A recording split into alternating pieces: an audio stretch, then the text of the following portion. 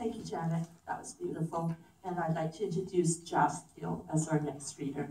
Please welcome Jaz.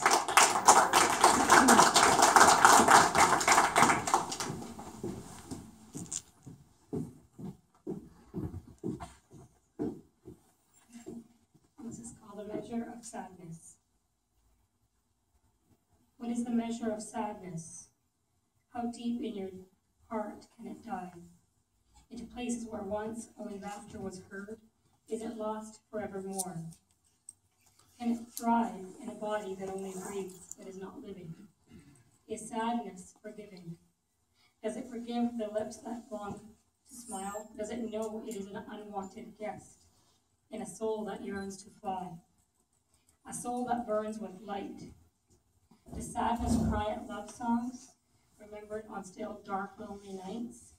Does it fight the waves of desolation, the seas of loneliness? What is the measure of sadness? How deep in your heart does it live?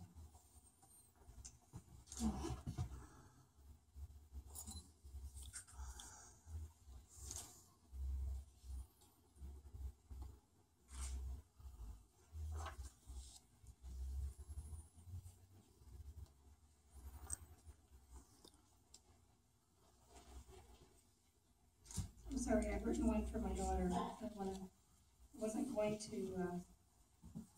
do what I do want to do today.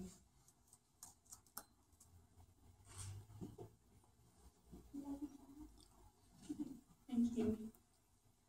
My daughter was hit by a car on Monday, so she's okay, but she's been in a lot of pain mentally, and I'm grateful she survived.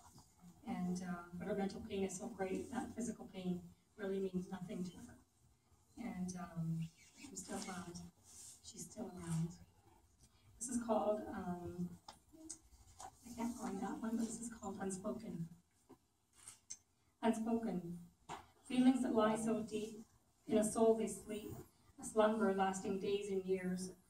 Oh, my love, dry your tears.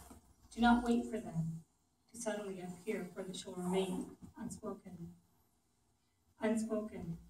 Desire that burns like the raging fire, in which hearts red are burned. Thoughts are scorched with the flames of undying love, for you will always be the only one. Unspoken. Unspoken. Words of adoration, a dance of love and admiration. Like sweetness on my tongue, you are the one. The thief who has stolen parts of me, I kept hidden. You are the forbidden. My love shall remain unspoken. I couldn't find my